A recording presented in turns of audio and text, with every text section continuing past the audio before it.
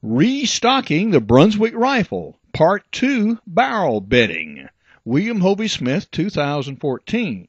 I'm the author of Extreme Muzzleloading, and here we continue our work rebuilding an original Brunswick rifle. This is Hovey Smith, the Backyard Sportsman, and we are continuing our work on the Brunswick rifle.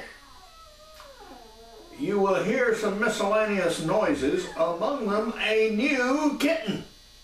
Picked it up at the Dempsey dumpster, and Mama Dog and it are getting somewhat acquainted, and Mama Dog's first instinct is, yeah, this is a yard critter that needs to get killed. So she is not very pleased. But back to the work at hand. Whilst they are getting their mutual socializations done, let me tell you what we have done with the rifle. We have proceeded to partially inlet the barrel here for about the first 6 inches. We're not quite all the way there yet. Now this has been about 4 hours work. And yeah, now we moved a lot of wood here. And we've also found some interesting things out about the barrel that initially were not quite so obvious. First off, this barrel is tapered. It is quite a bit thicker here at the breech than it is at the muzzle. Mama Dog, no. Secondly, the lugs underneath the barrel are not quite plumb with the barrel, and Mama Dog, move now. The sights were set considerably off center. No, yeah. As a matter of fact, they were sloped off to the side of the barrel and not on the top. So I've gone ahead and removed the rear sight, as you can see here. Well, about the barrel stuff. When we started, the barrel, when I hooked it in the breech here, would stand up at about this angle. And as I have removed wood, it's dropped further and further and further down. So now, it is not quite flush with the breech unless you really force it, which you do not want to do.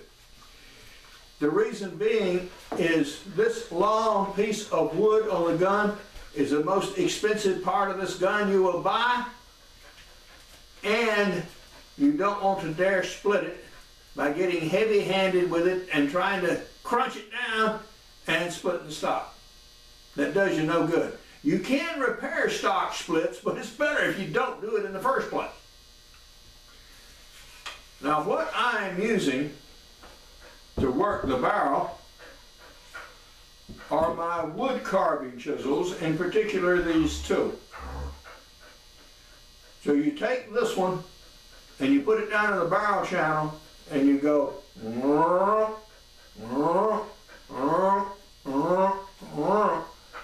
and you scrape up a bunch of wood.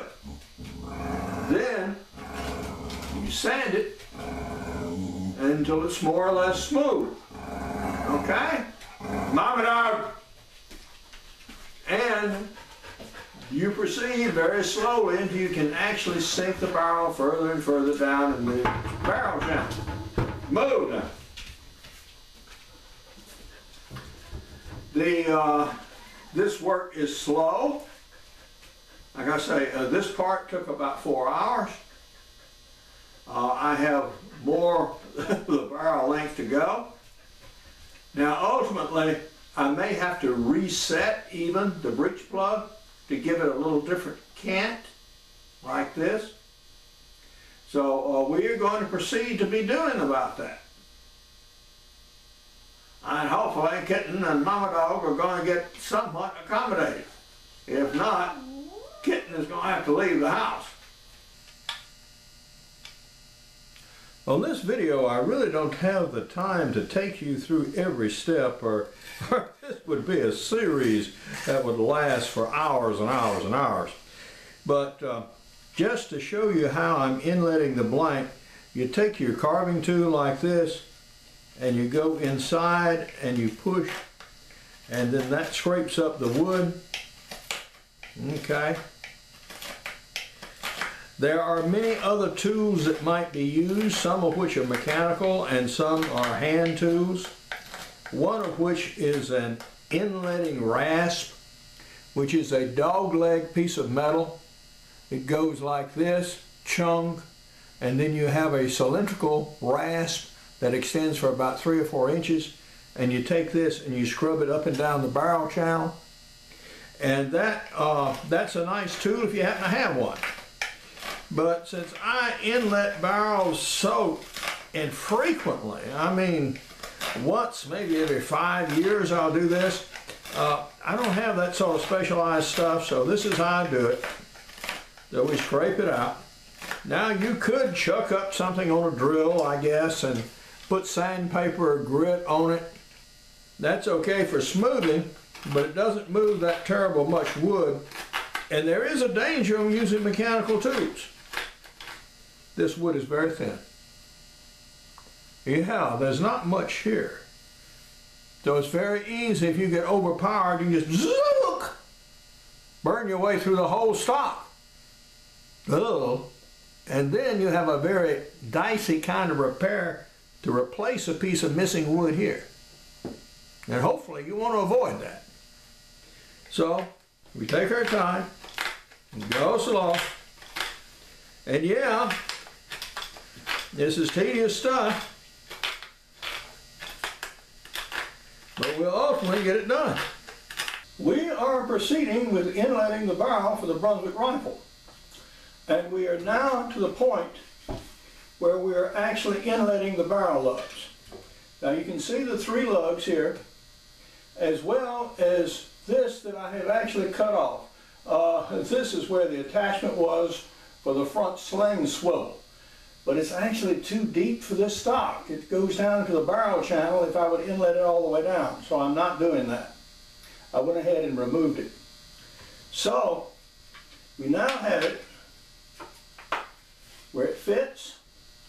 And the next thing to do is to cut out for this bayonet attachment here.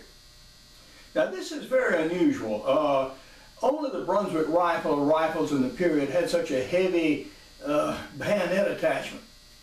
Well, sword bayonets like this, and this actually goes with this gun, were in the vogue at the time. And because the Brown Bess had such a poor means of attaching the bayonet, they decided to improve it when they did the Brunswick rifle. So they really put a robust attachment on there.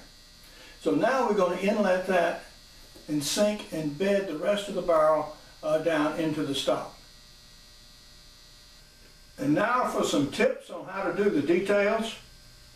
This is black shoe polish, and that's what I used to coat the underside of the barrel and the barrel lugs so I could see exactly how they were bearing and where the high spots were, so I could whittle away a little wood and seat it all the way down.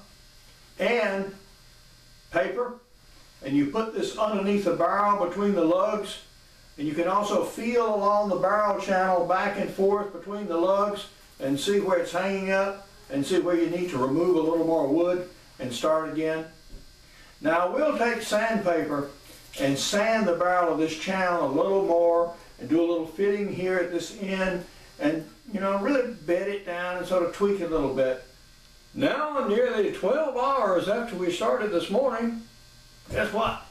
Yeah, we finally got the barrel inletted into the barrel channel. And what have we done here? It was touch and go. You'll notice the indentations here where the barrel lugs fit. And so you gouge a little while and you sand and you dig a little bit about the barrel lugs and you put it back together and you see if it fits, and it sinks lower and lower down. And so finally we did cut this notch. So we inletted for the bayonet lug, and we have it fairly well along. And the interesting parts are that, yeah, this is getting quite thin indeed. So you have to be very, very careful, and I managed not to split anything, which was good. But we have the barrel now, so it can go back into the breech and clump down very easily and very solidly. So that's exactly what you want to have happen.